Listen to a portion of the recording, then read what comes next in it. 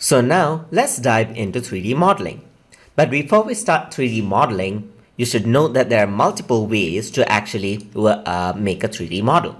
So let's say, for example, if you want to use the push and pull method, you can go over here and choose a primitive shape. So over here, you can see that there's a cube, cone, sphere. So let's say you want to model something that's closer to a pyramid, you can start with this shape. So for an example, I'm going to choose something like, let's say, a cone. So a cone is here, and right now in Cinema 4D, you cannot actually directly start modeling. What you have to do is you have to convert this into an editable object. In order to do that, select the object right here, and over here, I'm going to press C on my keyboard. And once I press that, you can see that the three pointed icon actually appears. And what it allows me to do is select the individual objects right here.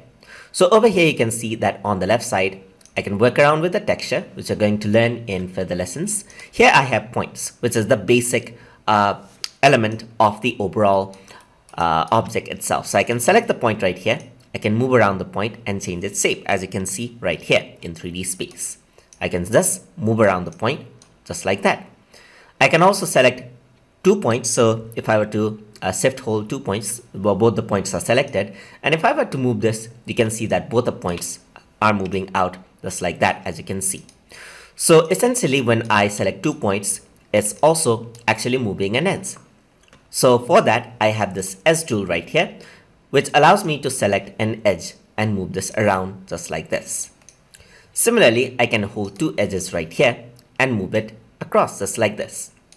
And when I select edges like this, it's essentially selecting a face. So I have that as an option as well. So I can go over here, I can just drag it out, and this is the push and pull method. So you can push it in, pull it out, and get the model of the shape you want, just like that. So that's one way of modeling. Another way is to draw. So it may be preferred by many of the people right here. So I'm going to go into mesh right here. And here you can see that there's an option to select polygonal pen. So if I were to click this, I actually like to work with the top view while making using this method. So I can simply click just like this. And over here, you can see that there's a polygon actually made. I can click over here, create another shape, and there you go. So I can click over here as well, just like this. I can click another point, point to point. I'm just going to make polygonal face, just like this. So once I go back over here, you can see that the polygonal shape is there.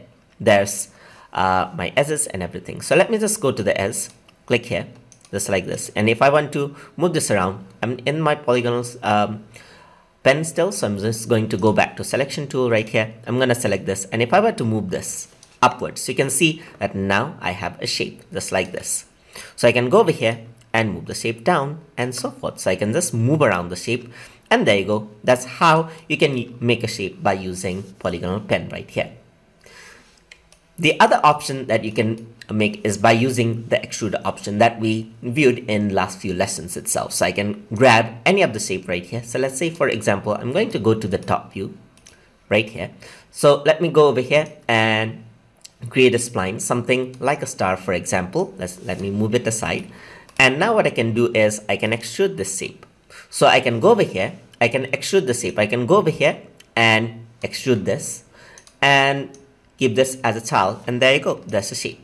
Right now it's quite flat, so I'm going to go over here into the extrude, and over here I'm going to just increase the movement right here. So on this part right here, so it actually has a bit of a depth. I'm gonna have both of them set to 0. Right, so this is the y-axis, so I'm going to just keep this just like that. So there's a bit of extrusion. If you want to see the polygonal division of this model itself, you can do that right here by selecting on the extrude. I can press N on my key, and I can press B. And once I do that, you can see the shading right here, which is the division of the overall shape.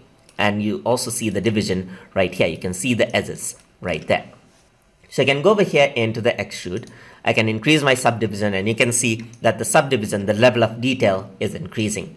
I can also increase the palm subdivision right here. I can go to the caps And once I add in the size, you can see that the divisions start to follow, and you can see that how these models are made. And all of it, as you can see, are made up of points, lines, and faces, just like that. So we're going to learn more about these methods, and we're going to focus first on the polygonal modeling technique in the lesson. So hope you guys learned something as always, and as always, please like, comment, share, and subscribe.